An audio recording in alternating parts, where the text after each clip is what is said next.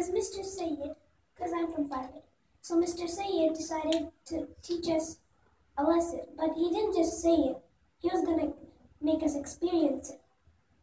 He chose a few students and he took away their desks for a whole day.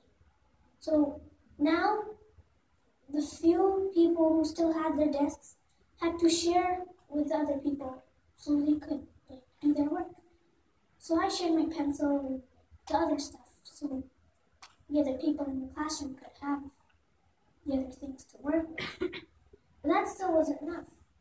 So there's still a food hamper, and the CIS is studying a food hamper, but you can bring in other stuff like toothpaste and dish detergent and clothing detergent, because you don't know how expensive it is. Most people out there don't have those things because they can't afford it. They might seem normal to us, but they're like just wants to other people. They might be needs for us, but they're wants for other people. And you can bring in a lot of things, but you won't just feel happy afterwards. You're also going to get rewards from Allah in there.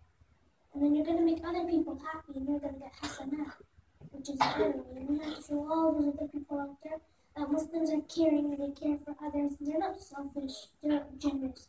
They share with other people. So you're supposed to help everyone, even if they don't ask.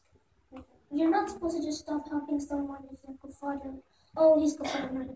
You're supposed to help everyone because everyone is equal and you're supposed to share things.